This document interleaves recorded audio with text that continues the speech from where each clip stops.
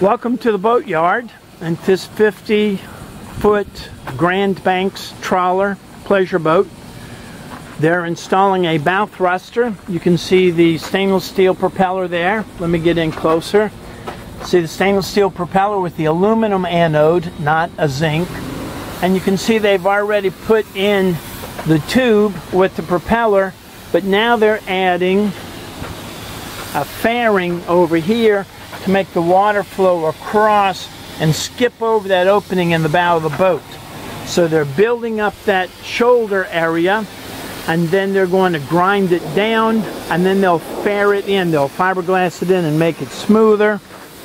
What you can see here is they're building a tent out of the 2x4s, solid wall back there. They'll have visqueen here to give them daylight.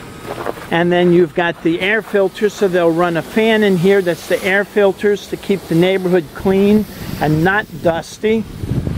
Over here on the sunny side, you can see the same thing. That's where the fan will go in that hole.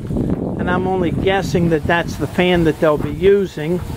But again, you can see the fairing, the fiberglass tube, where it's raised up, and then the water will flow across and not catch or not cup inside of that tube where the fiberglass bow tube and bow thruster are installed.